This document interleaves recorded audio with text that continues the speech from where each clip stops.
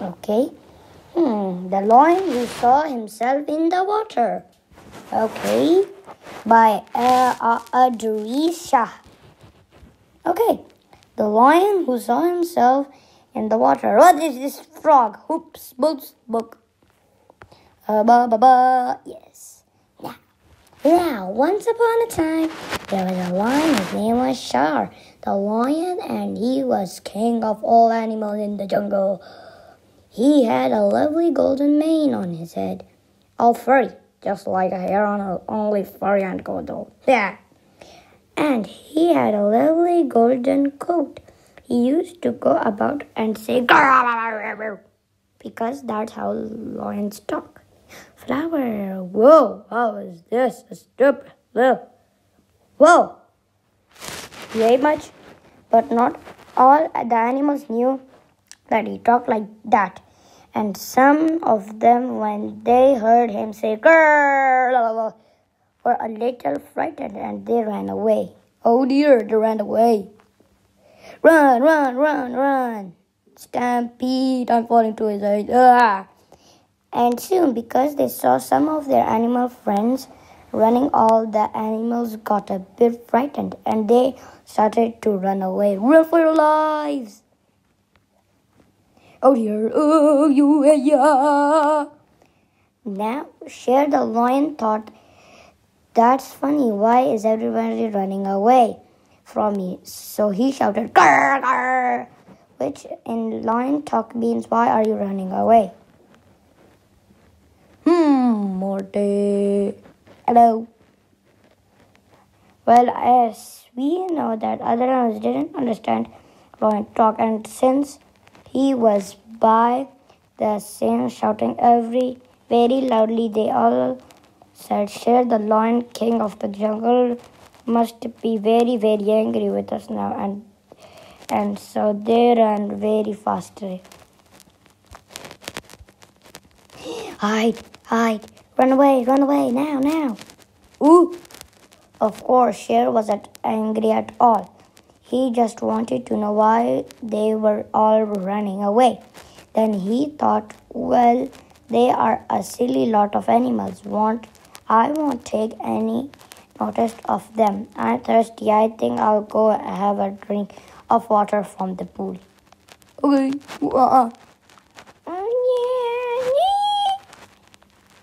Oh, where is it? Where's the water?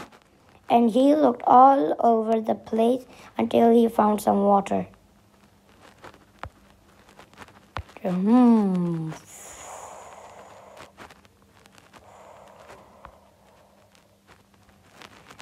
Deep in the jungle, there was a pool of water, and it was smooth and clear and shining just like a mirror. Sher the lion was now quite thirsty, and as he went near to it, he said to himself, grrr, I want a drink of water. Water, grrr. That's how lions talk.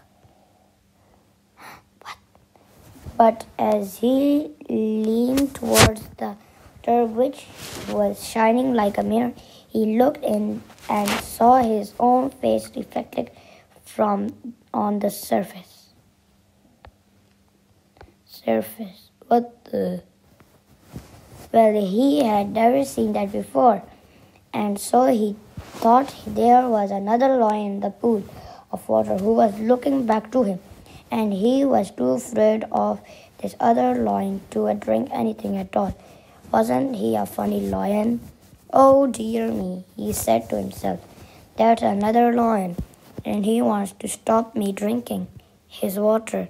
And then he said, grrr, to the other lion, which in lion talk, that means I want some water too. Oh, what? Da, da, da, da. And then the other animals who were now thirsty came to drink water from the shining pool, and they saw Sher the lion and said, what are you doing looking into the water and going grrr, grrr, and not having a drink? Sher the lion sighed and said, I can't have a drink of water because there's another lion in there and he keeping saying grr grr to me. Some of the animals began to laugh a little when they heard him say, because they knew that it was his reflection in the water, but Sher the lion didn't. Okay. And then a beautiful butterfly flew very close to the lion's ear and said in her tiny little voice, "Don't be silly, Sher the lion. There's nobody in the water." But Sher the lion said, "Of course there's somebody in the water. I can't see him." Okay. And everyone just stopped and waited to see what would happen.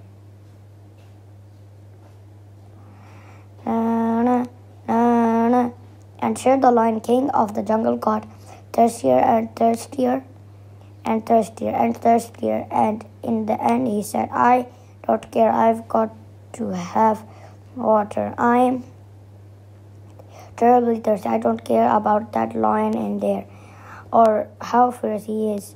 And he put his head into the water, and he felt the lovely cool water. And when he did, he felt the lovely cool water in his mouth and began to drink. As he drank, he saw that the other lion had disappeared. Of course it has disappeared, because it was never really there at all. It was just his own reflection in the water.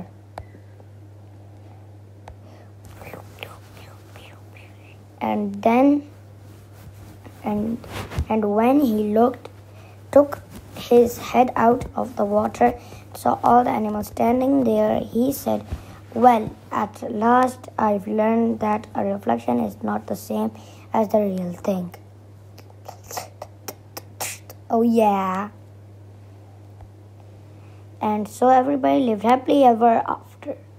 The end. The story of Sher Lion King and his jungle friends will both entertain and teach children in the West, as it has in the East for many centuries. It can provide them with a tool with which to overcome irrational fears so often caused by behavior or events that they as yet may not understand.